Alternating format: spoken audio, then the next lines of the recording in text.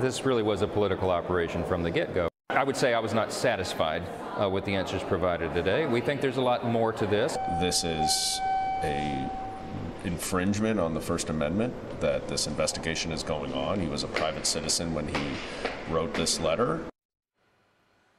That was Louisiana Congressman Mike Johnson and New York Congressman Daniel Goldman on former CIA Director John Brennan and his closed-door testimony yesterday. Brennan sitting for a 4-hour interview where he was asked about signing the letter with 50 other intelligence officials who called the Biden laptop Russian disinformation right before the 2020 election. Former DNI James Clapper expected to sit before the Weaponization Subcommittee next week. Joe, your reaction? First of all, Dan Goldman is so sanctimonious. I mean, this is ridiculous. These people who signed this letter weren't signing because, they were an usher at church. They weren't signing because they were a Met fan or a Yankee fan. No, they were signing because they were formerly officials within the intelligence community who were using their former position to justify what they knew to be false on paper. The fact that we're now seeing emails that prove this was a campaign operation really should gall the American people who were just told point blank over and over during the 2020 election that this is complete nonsense, this is Russian disinformation, and we should put it to bed. The other group of people I think we should be really concerned with right now are the media, because the other networks, they use this document as a way to shut up guests who had any alternative opinions, any alternative voices on any of the other networks.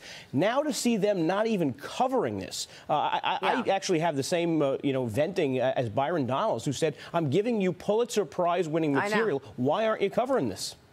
It's really shameful, Joe. You're absolutely right. And this is the same, it's a do-over of the Russia collusion lie. John Brennan was pushing that story, and the media went with it, and the whole story went viral. They still have not come up with truthfulness on that story. They will not admit how wrong they were. A new Rasmussen survey finds 69% of voters think that reports on the Biden family's influence peddling is a serious scandal, compared to 26% who say it's no big deal. 63% of voters say that Biden likely did profit from foreign decisions in an alleged pay-for-play scheme during his time as vice president, Cheryl. Look, this is all coming out now, and people are understanding what this guy's been doing for the last 40 years. Yeah, and now the work, and I think this is going to be kind of the next tranche of this from Comer and from Jim Jordan, is going to be unwinding the LLCs and doing further investigations into the LLCs. This is how business works. You can come up with 5 LLCs, spend a couple of $1,000s and form one, and you've got a company that's very difficult to trace back. So, it's not going to be easy. Now the American people are saying, hey, look, you've got our attention. Something was happening here. When Joe Biden was Vice President Biden, was he making money off of his name? Was his family making money off of his name and his powerful position at the time as Vice President? Now it's going to be up to the forensic accountants to go into those LLCs and to kind of, again, follow the money. But remember, a lot of this came from the Bank of America records that James Comer actually, pulled. And once you have it in front of you, you can't deny what you're seeing. But again, they're going to have to prove this, and people want those numbers, to be clear here. Well, what we have seen in terms of proof is money from foreign agents going to these LLCs and then distributed to Biden family members. For instance, we know now that James Comer has been able to get bank records from 4 banks, and that's where he came up with $10 million that the Biden family has taken in. He told me that he's got 8 more banks to go through. So what we know of in terms of this $10 million that the Biden family has taken in from foreigners, that's only from 4 banks. He's got 8 more banks to go through. No, that's incredible. The number's probably only going to grow. And how brilliant of him to go to the banks with a subpoena before he went to the Biden family with a subpoena, because the Biden family would have just fought the subpoena where the banks are turning these things over. The other thing is, how could these guys think that the truth wasn't going to come out?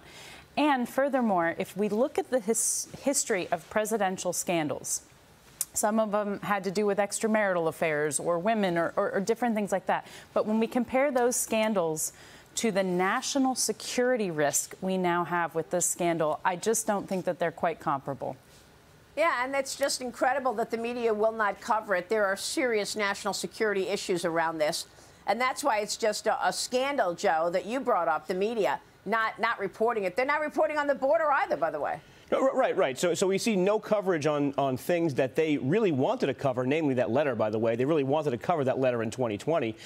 They wanted to cover the border when Trump was building a wall. Now we see nothing. Right. I actually want to find those 31% of people out there who are saying this Biden scandal is not really a scandal. I want to ask them, what is the Biden family business if it's not trading influence and peddling their father or their grandfather's name? I mean, do they have an ice cream truck? Are they drilling for oil? No, of course not.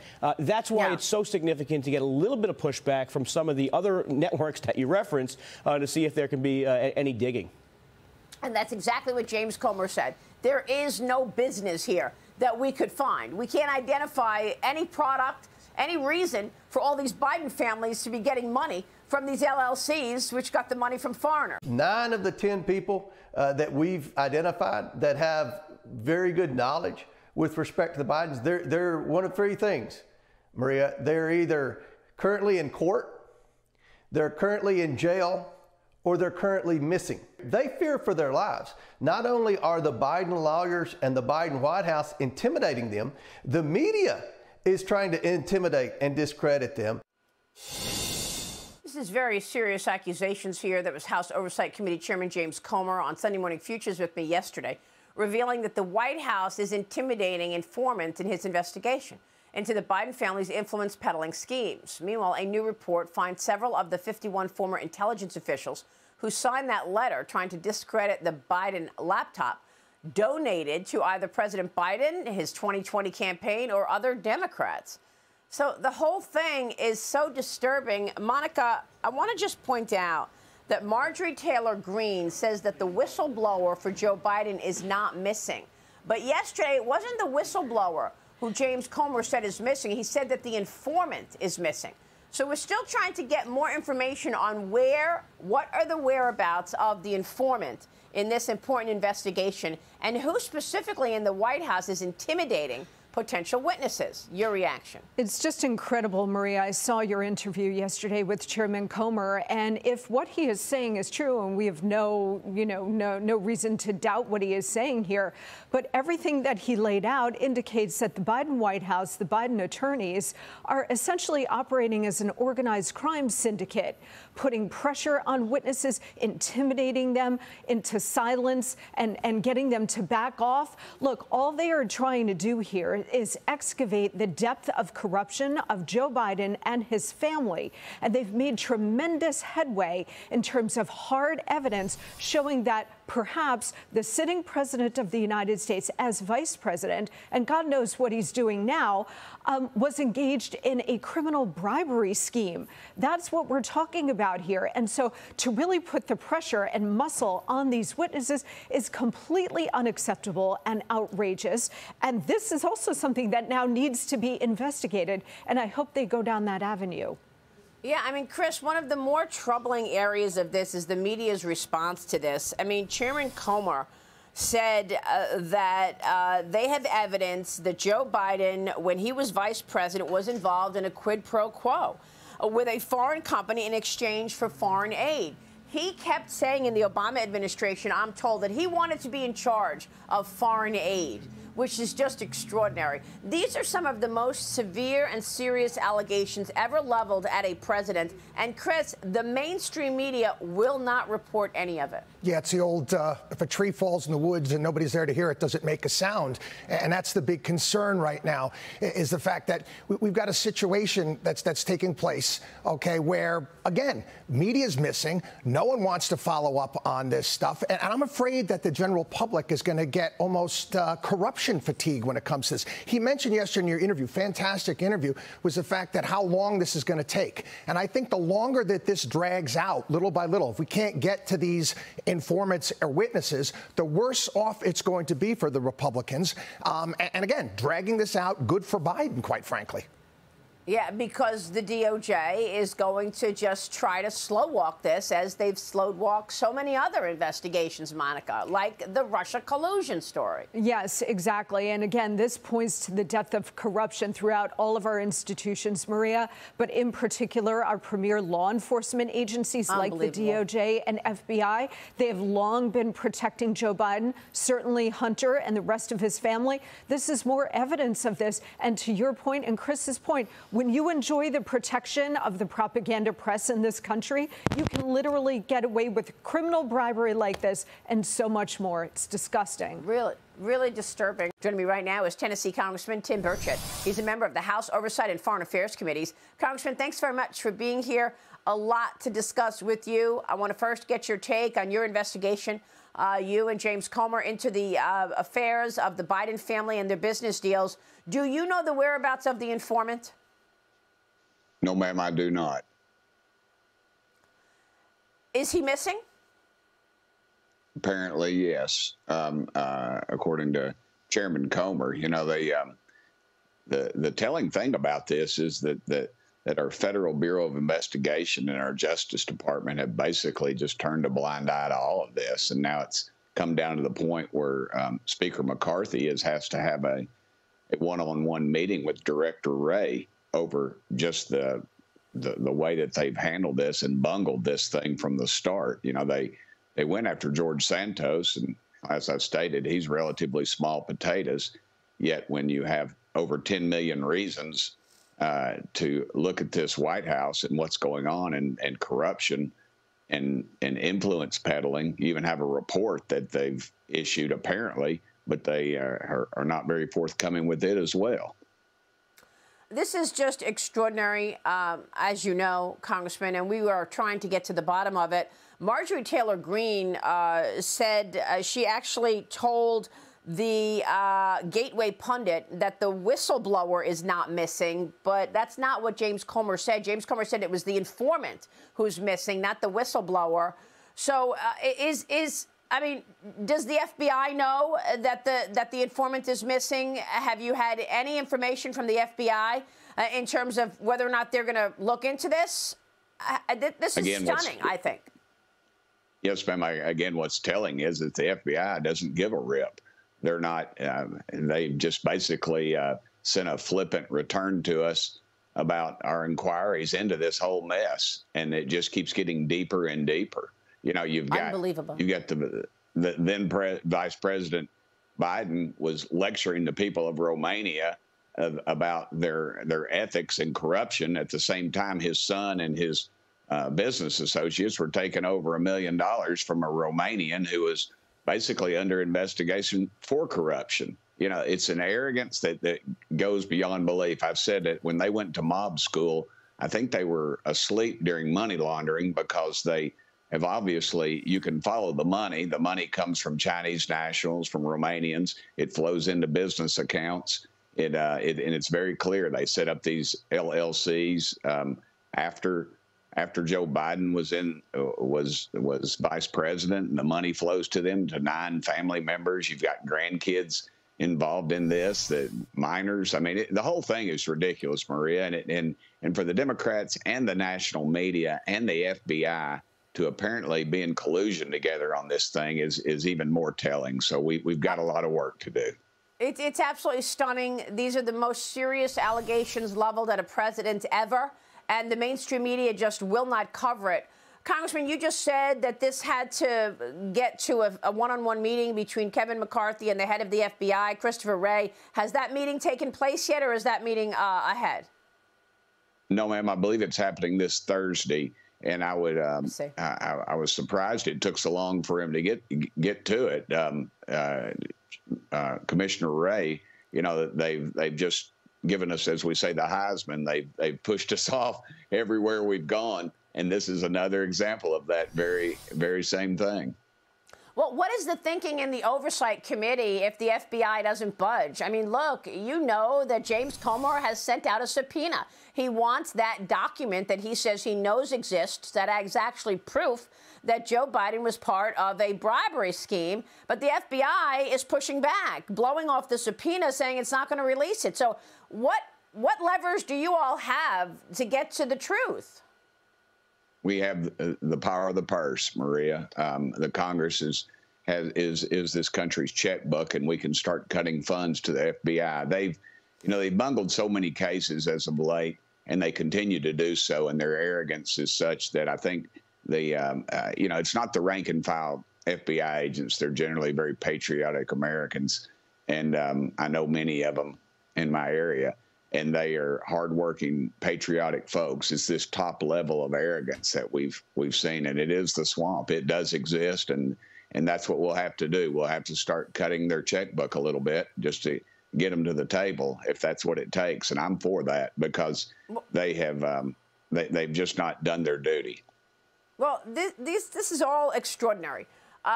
You have confirmed to us what James Comer told me yesterday, that the informant is missing. He's gone missing. We have no idea why. You have confirmed what James Comer told me yesterday, that the FBI and White House are obstructing justice. And you're telling me that there's a one-on-one meeting with Kevin McCarthy and Christopher Wray so that the House can actually push back on the FBI and its lack of curiosity and its lack of work on any of this. So we're going to be following it. You're talking about arrogance. What about the arrogance of nonstop spending? We had 40-year high inflation. The president says he's going to resume these debt ceiling talks with the House Speaker tomorrow. Here's what the president said. Watch this. It's never as good to characterize a negotiation in the middle of a negotiation. I remain optimistic because I'm a congenital optimist. But I really think there's a desire on their part as well as ours to reach agreement. I mean, we don't know what he's saying, Congressman. You voted against McCarthy's debt limit bill. You were among just a few to vote against it. What was the biggest problem for you? We just can't keep spending money, even though the Republicans cut several just trillions of dollars. We still have added $1.5 trillion to the debt. The Democrats and the Republicans have got to get real about this thing. We are spiraling out of control. China, our debt, and our education. Those are the three things we need to be focusing on. China controls a lot of our debt and apparently some of our education. But our debt is something that we should be able to get together and say, hey, we've got to prioritize the spending, and we're not doing that. Too many pet projects, too many special things, and two, we need to look at the Pentagon. Pentagon comes back and they have billions of dollars that they can't account for in their audits. There should be no sacred cows, yet there seems to always be one. And at some point, Maria, we got to sit down and do this, or we are damaging our credit in this country beyond belief. And so we used to say we're borrowing money from our kids. We're borrowing money from our great-grandkids. This is a disservice to our country.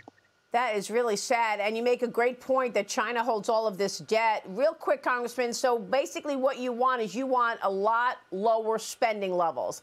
Is that what you want that would get you to a yes on a bill? 100%, Maria. I need you sitting at the negotiating table. Congressman, thank you. It's always a pleasure to see you. We appreciate your time this morning. Thank you. Tim Burchett. Thank you, ma'am. We'll see you soon. Thank you, sir. President Biden and his Secretary of Homeland Security named the biggest threat facing America right now. No, it's not China. No, it's not the wide open border and the drug cartels. And no, it's not even Russia. Here's what they claim is the biggest threat to America right now. The most dangerous terrorist threat to our homeland is white supremacy. And I'm not saying this because I'm at a black HBCU. You know, in the terrorism context, domestic violent extremism is our greatest threat right now. Individuals driven to violence because of ideologies of hate, anti-government sentiments, false narratives, personal grievances.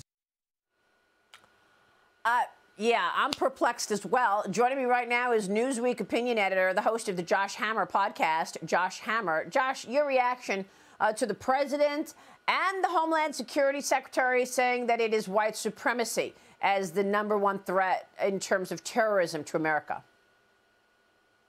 Maria, I mean, this is just profoundly cynical stuff. I mean, you know, Joe Biden might be claiming that he is not saying this because he is speaking at a Howard University commencement speech, but he obviously is saying it precisely because he is speaking at a Howard University commencement speech. In many ways, his decision to kind of give this line in front of a historical black university on their commencement day is kind of more broadly indicative of the broader kind of Democratic Party strategy, which is basically to kind of just do this intersectional coalition where you go into kind of various racial, ethnic, national identity, minority groups and try to just give crumbs. They're basically just trying to give crumbs to various perceived aggrieved interest groups in the run up to the 2024 presidential election. And, you know, if you're Joe Biden and you're looking at the polling, you know, it probably actually makes some degree of sense. So, you know, a shockingly high percentage of Democrats say that they are not enthusiastic about Joe Biden's reelection bid. A shockingly high percentage of Democrats say they simply do not want Joe Biden to run for reelection. But if you go back to the 2020 Democratic Party primaries, it was actually black voters, especially in South Carolina in the third in the nation primary, that actually saved Joe Biden's floundering campaign. You know, he finished in 5th place in New Hampshire. He did not win the Iowa caucus. It was actually black voters in South Carolina that really kind of disproportionately are the reason why we have Joe Biden as president today. So that's kind of my read here. He's really just trying to fire up his black base. But you know, to your point, Maria, it's absurd. There was an Afghan terrorist who was caught kind of going over our post-Title 42 wide open, porous southern border literally yesterday, if I'm not mistaken. So there are so many other threats here. To do so is deeply cynical, but we should unfortunately expect nothing less from the current Democratic Party and President Joe Biden. Yeah, and for all the reasons that you just laid out, Douglas Schoen is out with an op-ed in the Journal this morning saying, well, how about Michelle Obama if Joe Biden doesn't run or fails to complete this campaign by the presidency? Former CIA Director, meanwhile, John Brennan, spoke under oath to the Intelligence and the Judiciary Committee last week. Mike Turner is taking depositions on why the 51 spies who lied signed their name on that letter that suggested that the Biden laptop was Russian disinformation. And Mike Turner joined me yesterday, the head of the Intelligence Committee, to talk about what this administration is doing in terms of Americans versus the real threats outside, like China. Here's what the chairman of the Intelligence Committee told me yesterday.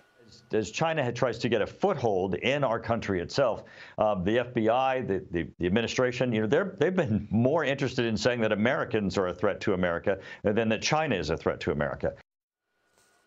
And here's what he said about the testimony that he's been getting from these folks. He took a deposition from Brennan and Clapper, and he's going through the 51 spies who signed that letter. Watch.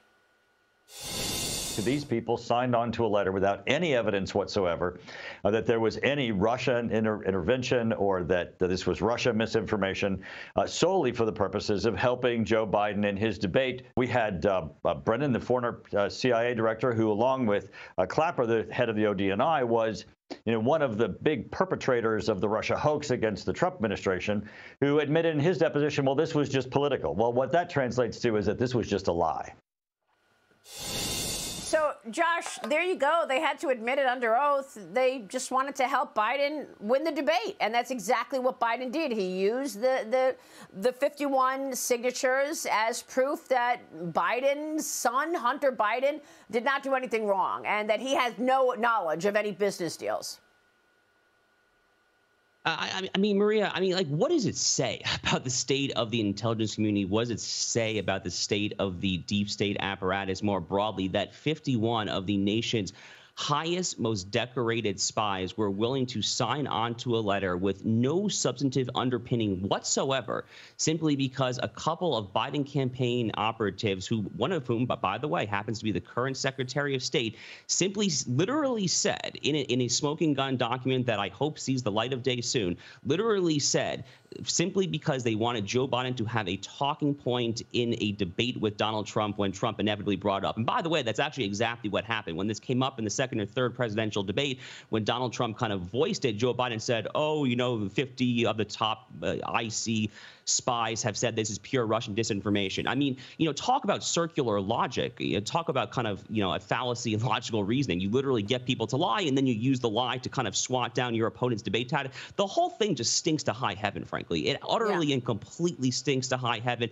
And, you know, I think that you're totally correct. And Mike Turner is correct to kind of take it back to the origins of the Russia collusion delusion going back to Michael Flynn in 2016, 20. All this kind of pieces together here. But, you know, from a constitutionalist perspective here, you know, we need to see Antony Blinken, frankly, impeached. I think it is long overdue to see articles of impeachment filed against him here. He is obviously the guy at the center of this. We're not really hearing enough about Antony Blinken himself, I think. Well, that's true. And, you know, we're going to see potentially a testimony from him, because I know that the House Oversight wants to speak with him, as does Judiciary. Meanwhile, explosive charges yesterday. House Oversight Committee Chairman James Comer joined me and said that the White House is intimidating informants and whistleblowers, and one of the informants may be missing. Here's what he told me yesterday on Sunday Morning Futures. Incredible. Watch. 9 of the 10 people that we've identified that have very good knowledge with respect to the Bidens, they're one of 3 things, Maria. They're either currently in court, they're currently in jail, or they're currently missing. They fear for their lives. Not only are the Biden lawyers and the Biden White House intimidating them, the media is trying to intimidate and discredit them. Now, Congressman Tim Burchett, who's also on the Oversight Committee, was with me earlier in the program. He confirmed to me that the informant is indeed missing, Josh. This is chilling.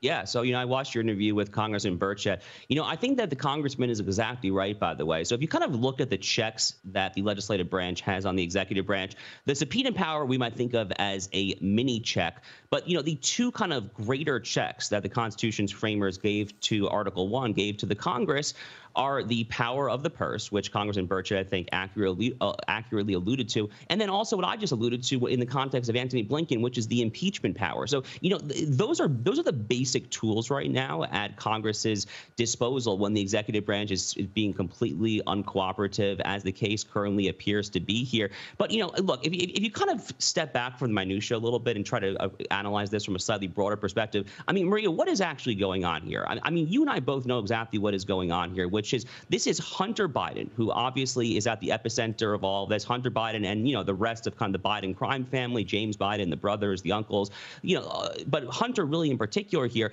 And what they are doing, what everyone kind of at the top of the IC community, with the White House, the FBI, Chris Wray, what they are all doing right now is they are pulling out all the stops imaginable to hide the president of the United States' personal family from getting possible public scrutiny. And it's all in the backdrop, obviously, of Biden's re-election campaign, which is already floundering. The polls are already not good. We saw that Washington Post ABC poll just last week. The last thing that Biden and Kamala Harris want is yet another headache, yet another episode with Hunter Biden here. So, you know, that is what is going on here. But, you know, again, to kind of get back to your interview with Congressman Burchett, you know, I think that Congress would be remiss if they did not consider, you know, full and forthright use of the entirety of all the tools the Constitution's framers gave them. And that very much includes threats to defund agencies and ultimately the impeachment power if need be. It looks like that's all they've got, Josh. We'll keep watching that and keep a spotlight on all of it. Thanks very much for weighing in. Josh Hammer joining us this morning.